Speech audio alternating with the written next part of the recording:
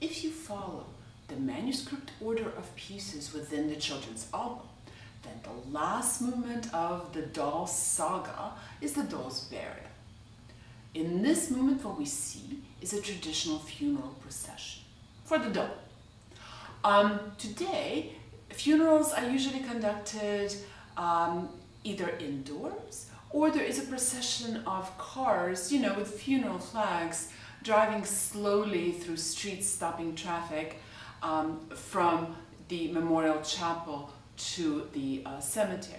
But that is not how funerals were done around Tchaikovsky.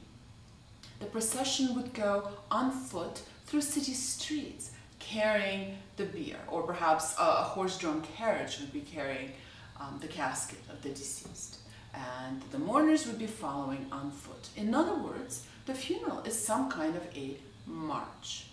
This is very important for understanding of this piece.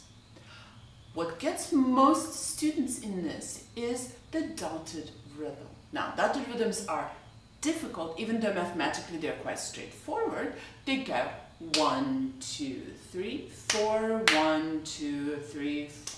But in many cases, that sort of rhythm doesn't work. One of the many cases in which it doesn't work is any sort of a march.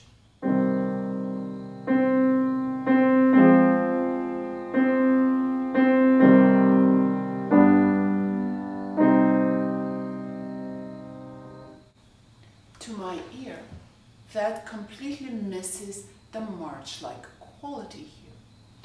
In fact, to make something sound like a march, we need to overdot. The ratio is going to be not 3:1, but like 6:1 or something of that nature. Perhaps.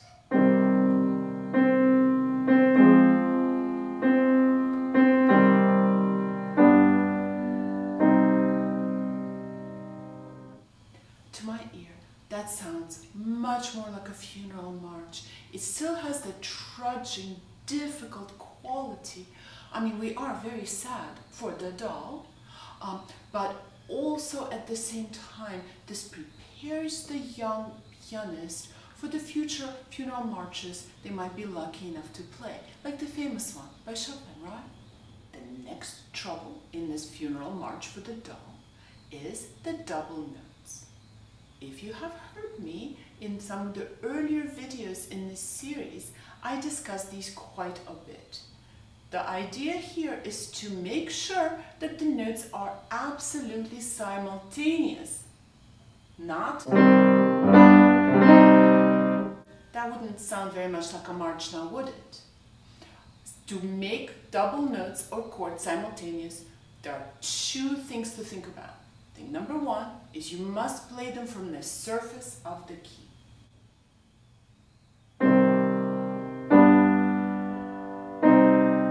If you play them from the air, you will run into various problems. Our fingers are all different lengths. The keys are also different heights depending on whether they're white or black. As the result, the amount of time needed for a finger to descend and to press down the key is different for each note. We can't have that. It's impossible to control. So, much better idea is to start touching a key in the first place and then bring it down at the same time.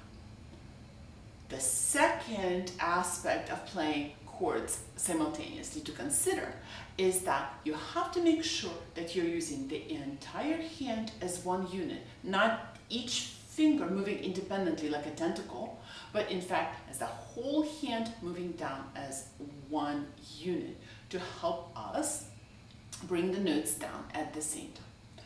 Finally, whenever you have chords, they must be voiced, meaning that you have to decide exactly how all the notes will be proportioned to each other. In other words, which will be the loudest, which will be the softest, and by how much.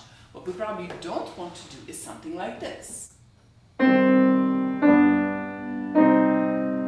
To my ear at least, this is missing a lot of the darkness and the depth of the bass notes.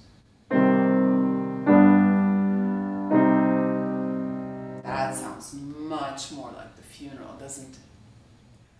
The last thing for us to discuss here is the overall dynamic structure of the piece. Unlike some of the more difficult movements in the set, the structure here is really quite straightforward. We begin at a pianissimo. The mourners are walking somewhere far away. As they get closer, we get louder and louder, and then finally towards the end of the piece, the mourners walk away, and we return right back to our pianissimo. I hope I've answered a lot of your questions. If you have more, please leave them in the comments. Happy practicing!